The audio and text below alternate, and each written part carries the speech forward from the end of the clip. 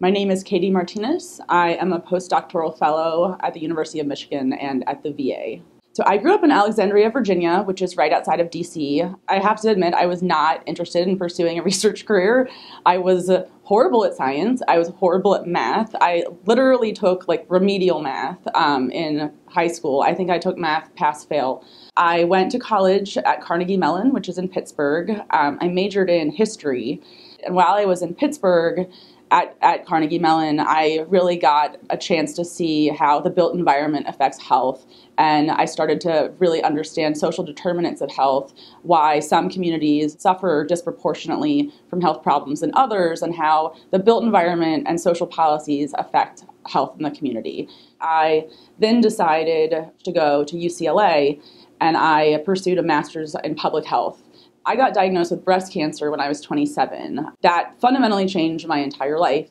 I went through a year and a half of chemotherapy, double mastectomy, all sorts of other treatments. I was very ill, and I was very scared, but it also gave me an opportunity to sort of use my public health background and my interest in health in general to see how women were not receiving the same types of care for breast cancer dependent on their race or class, insurance status.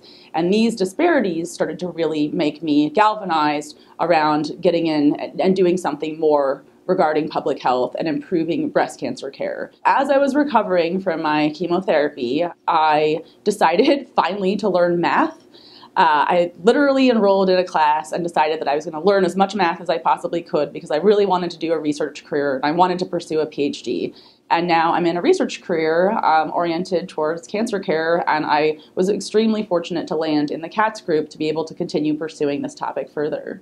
It's an interesting team to be in, working in the CATS group, because it is a mixture of physicians and PhD level researchers and master's trained researchers, which is a really exciting group to work in because there's so many people with different backgrounds coming together to work on the same topic.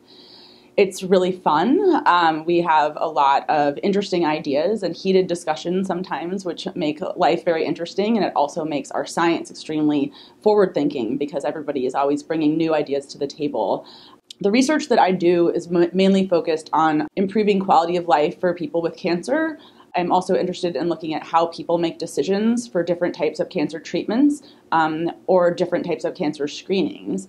So I do a lot of quantitative analysis using statistical software, which might sound really boring, but I actually find it really fun. There's a lot of things in life that don't give you immediate gratification. When you're doing statistical analysis, you get immediate gratification because you are crunching numbers and you're getting output and you're learning things all day long. This is an example of a manuscript that my co-authors and I have been working on for about a year and a half. And you can see that a lot of this paper is actually marked up with red marks. And that's because co-authors are constantly collaborating on what parts of the manuscript need to be clarified, especially how we should interpret results in the context of the broader literature. I get to investigate the topics that I'm most interested in. In general, I make my own schedule. And I think, honestly, because of the freedom, you actually wind up working more, but enjoying it more while you're working all the time.